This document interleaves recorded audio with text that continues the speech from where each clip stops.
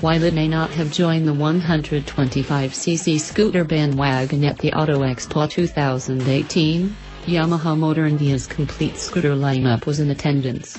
However, making an imposing presence is the Yamaha Ray ZR Street Rally Edition, which gets cosmetic and mechanical upgrades. The scooter is based on the standard Ray ZR and features a new black and gold paint scheme that stands out.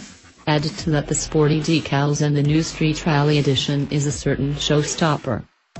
However, the Yamaha Ray ZR Street Rally Edition gets a host of upgrades that are functional as well.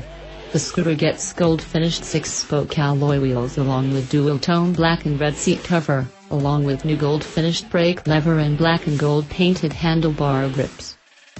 There is a new all-digital console added to the Yamaha Ray ZR Street Rally Edition, which fits in the same housing as the analog console seen on the standard models. You also get aluminium footrest, smoke-painted engine guard and refractors. The Yamaha Ray ZR Street Rally Edition also gets a suspension upgrade with a new gas-charged shock absorber at the rear, while telescopic forks continue to serve purpose at the front.